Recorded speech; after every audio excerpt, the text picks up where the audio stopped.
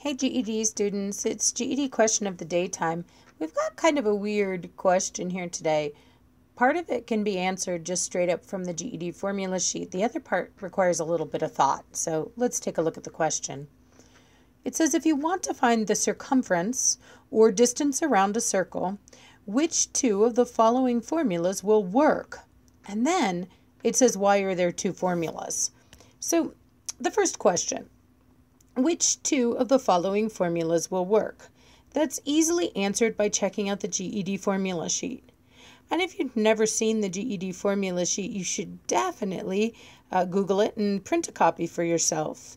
You really want to be familiar with that thing. It is going to be a lifesaver as you go to take your test. And the more familiar you are with where things are on there and how things are written, the more likely you are to actually be able to use it when you're taking your test.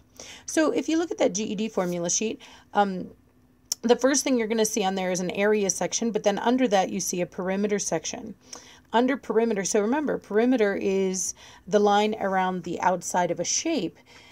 And for a circle, the perimeter has a special name. We call that the circumference of a circle. That's the line outside of a circle. And if you look on your formula sheet, it will give you two formulas. It says C equals pi d or C equals 2 pi r. And then some of my students keep writing because there's a little semicolon after that with some information about pi. That's not part of the formula. They're just telling you what pi is approximately equal to. But those are the two formulas.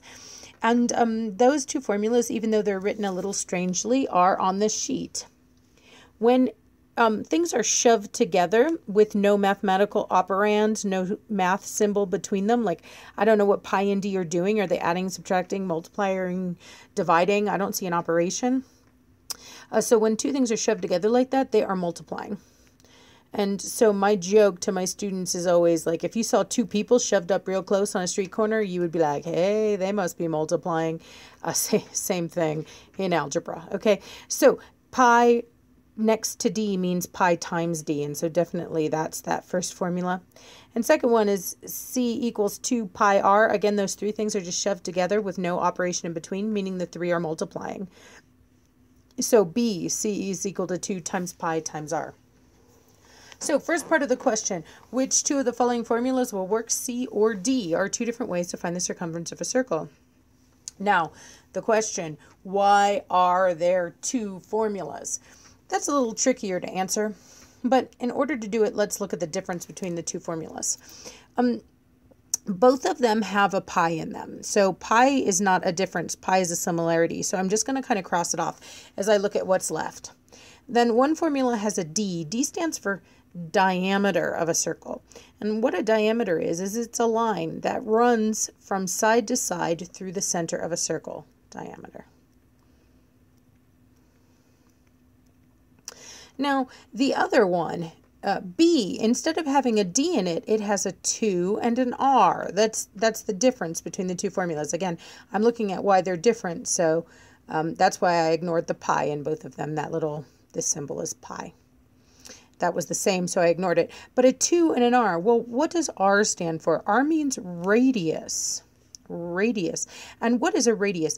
A radius is kind of like a diameter, but a radius only goes from the outside of the circle to its center.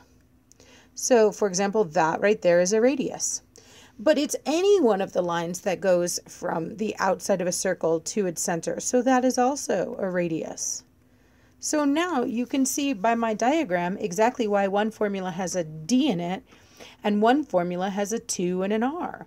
Because two radius, two R's, are equal to the diameter. One or just a D. Okay, great. So that's why there's two formulas, because one lets you plug in radius, one lets you plug in diameter, but they are related to each other.